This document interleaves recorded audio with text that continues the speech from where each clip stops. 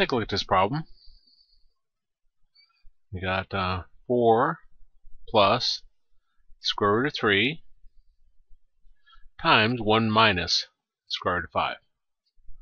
Now we got two items here. They're separated by a plus here and a minus here. I say items, one of them is a radical, one of them is a number.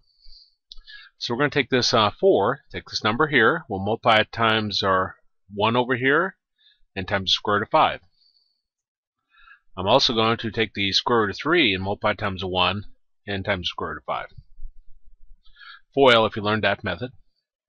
So I got 4 times 1 plus 4 times negative square root of 5 plus square root of 3 times 1 and the square root of 3 times negative square root of 5. 4 times 1 is 4. 4 times the negative square root of 5 is negative 4 square root of 5. Square root of 3 times 1 is square root of 3. And here a positive times a negative is negative.